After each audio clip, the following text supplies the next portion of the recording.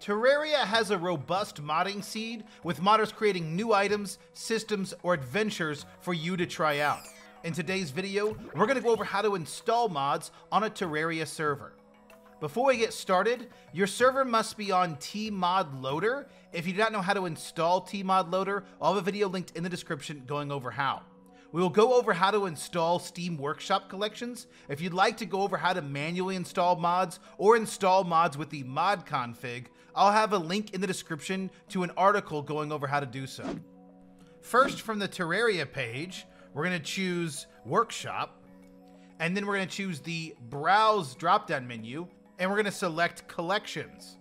We can then either choose a collection we'd like from the created menu, or we can create our own by choosing Create Collection.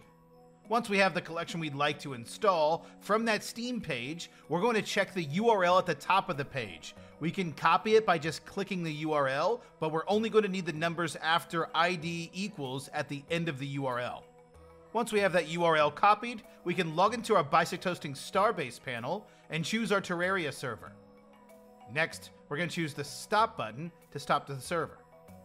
We'll then go to the Startup tab, and on the Collection ID setting, we're going to make sure the button is turned on, and then we're going to paste in that ID after the URL.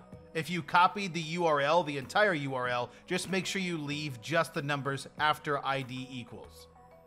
Once we've added this, we can go back to the Home tab, start our server, and we'll have installed mods on our Terraria server with our Steam collections. Thanks for watching, and check out bisecthosting.com, your ultimate gaming partner.